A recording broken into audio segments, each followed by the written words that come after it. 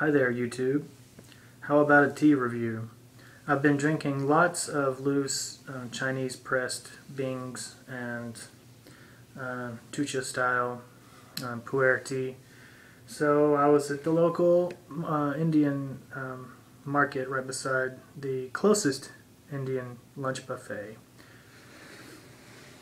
And I found this yellow label tea, and a quick search online gave me some info about the history of the Lipton Tea Company. Now I know this is not often regarded as quality tea, but I just bought it on a lark. Sometimes that happens. Well, it says finest blend and quality #1. I've got a little bit of a cold, so I had a couple of days of congestion, and now I've got a little bit of a cough developing. Hopefully it'll be gone over the next day or two. Oh, and let me show off one more special item for you. This is my new Christmas mug. Dinosaurs. Oh.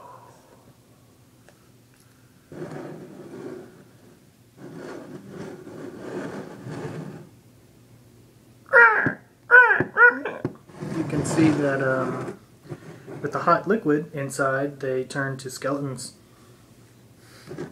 So for the nose, I'll try to be objective about this.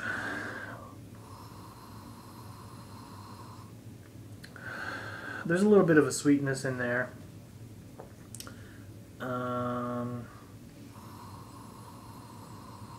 The appearance of this tea was a little bit strange. It's sort of gunpowder-esque. Packaged well. I mean, it's a lot of tea. It's very strong. So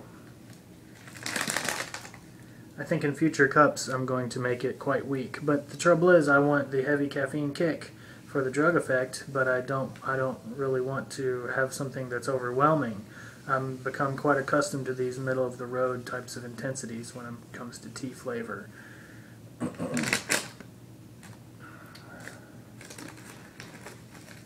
Alright, so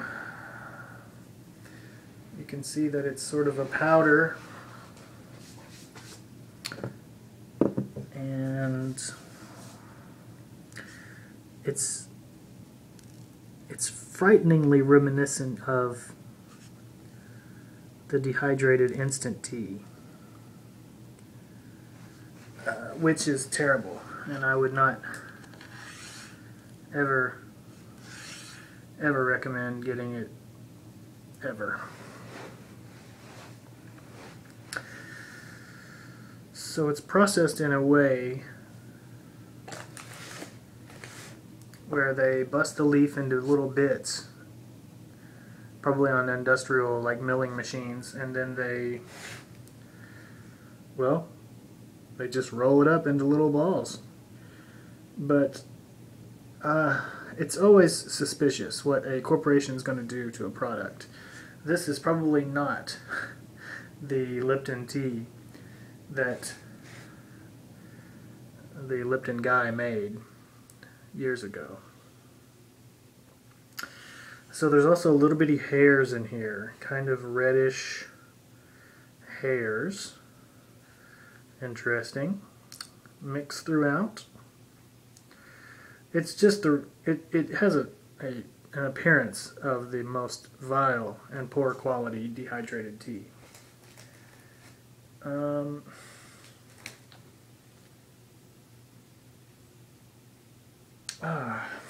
As it moves over my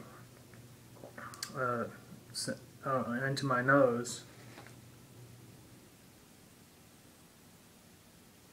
especially when smelling it from this box, it's kind of got a freshness almost, and it has even sort of a the smell of an antique.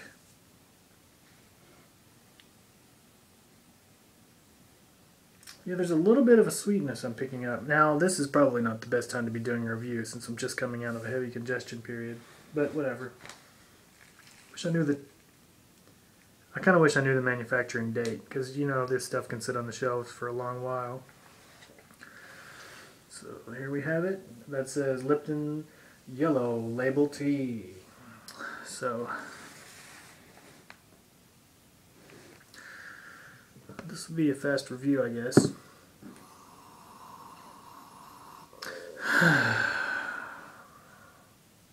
I'm up really early. I've got to work at 10 a.m., which is rare for me. Usually I work at 3 p.m. So for the next 2 days I'm starting in the mornings. The color of this is a seriously dark. It's like there's a glassy sheen on the very top, and then below it, it just moves down into a real murkiness. The color is really kind of beautiful. It's really strong. I always err on the side of stronger teas.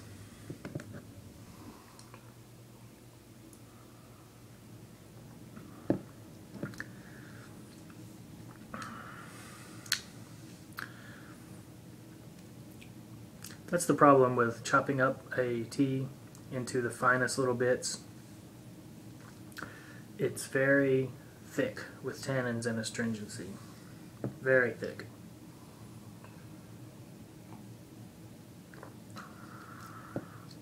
I'm accustomed enough to it where it's not really that bothersome, but it is a pronounced kind of a sensation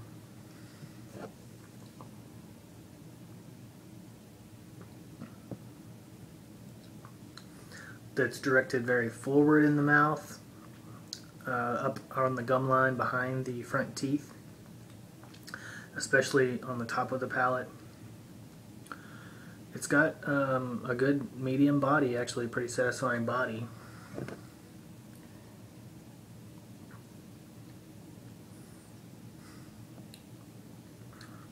This is one of those teas that is graded for the consumer to make it and spice it up with sugar immediately. And a lot of the online reviews I was just browsing through mentioned that they thought it was a perfect kind of an iced tea, and it would be, because it would be much weaker, and that flavor, when it is sweetened up properly, it would make for an awesome iced tea. But for me, I'm not going to go through all those motions to make iced tea. It's just not something I'm interested in. I can enjoy a good southern glass of iced tea, but this is not a phase in my life when I'm going to be making it. Ooh, yeah. Well, what I'm probably going to wind up doing with this is it's going to hang around. Often, if I'm doing a long marathon tea drinking session, I start with pu'er tea, and I'll have a cup or two of that, and then I will start layering in other types of teas just to make a blend in the pot. And then as I just sort of keep drinking tea throughout the day, the character changes because it becomes a real stone soup kind of a tea. So this is going to accent that nicely. I think with just a few sprinklings and a crumb or two mixed in, it would lend something positive to the tea vessel. Not a lot to say about this one, really. I think that my opinion probably would be the same, even if I hadn't been a little bit congested. Actually, I've been able to taste food for the last several days, so it's been more of like a upper respiratory congestion, nothing that's really influencing my palate. And everybody knows what Lipton tea is like. I mean, it's a fearful, fearful stuff. But supposedly he brought tea to a lot of people. Like, he started snatching up Sri Lankan tea properties and plantations, and also in the States, and was kind of right there at the beginning when they were establishing the tea industry in those countries. So I think that it's a little suspect since it's a corporate product. Like, there's no visible stems. It's completely terrifyingly uniform.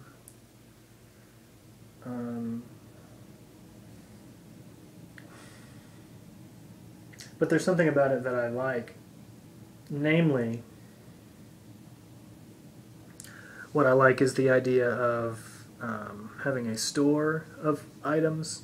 Like if you were only going to be getting your supplies to survive on, and you got a pound or two of this stuff, and you used just sprinklings of it, this would get you through a whole year until you got back to market. So as like there's that inner adventurer that really gets a sensation of, you know, I've got this low cost store of goods now, and I've got it in bulk. I don't have to worry about you know, getting involved with all the wrangle jangle of the market and worrying about any type of bougie nonsense.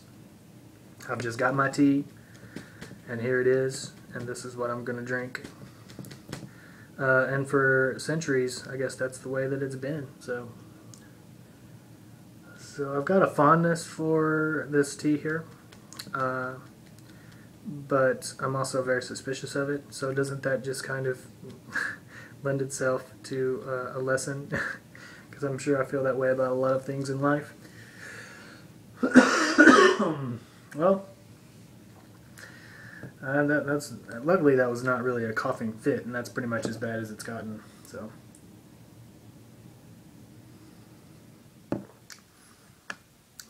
Yeah, I would say stick with this one in moderation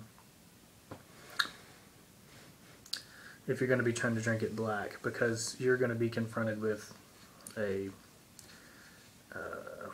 pretty strong brew. So they had some other teas at the market, but I didn't. I don't know. Well, I was going back and forth on a couple of different ones, but I didn't really want to waste a lot of time. So this is now added to my stable, so I'll probably get through a little bit of it before I give it away.